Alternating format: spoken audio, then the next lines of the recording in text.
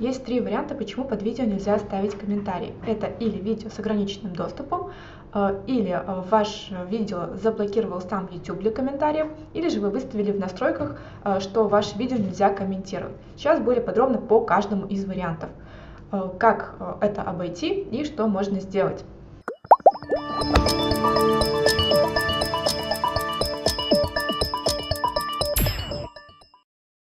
Первый вариант, если ваше видео находится в ограниченном доступе.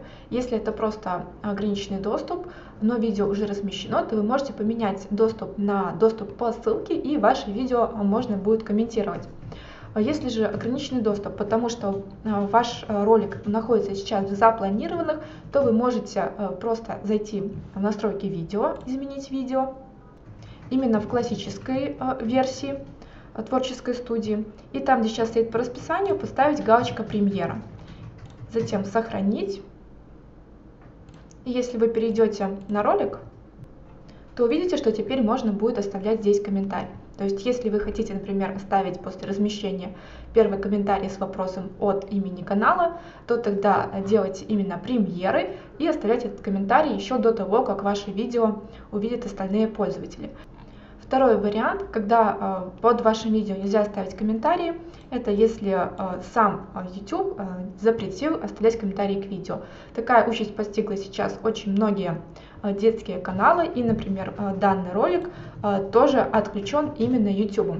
Но вы тоже, как владелец канала, можете к какому-то определенному видео на своем канале закрыть комментарии. Делается это через творческую студию. Заходим в творческую студию. Выбираете тот ролик, который хотите закрыть от комментирования. В классической версии творческой студии вы заходите в расширенные настройки.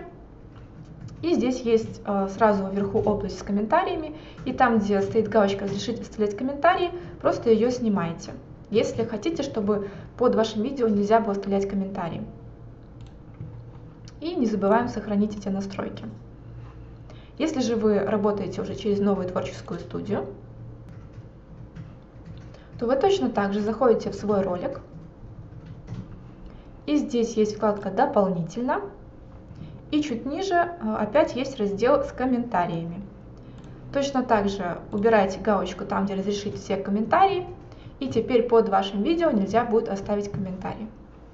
Вот такие способы, как разрешить или запретить оставлять комментарии под вашим видео. Пишите, если у вас остались вопросы. У меня же на сегодня все. Всем спасибо за внимание. Всем пока.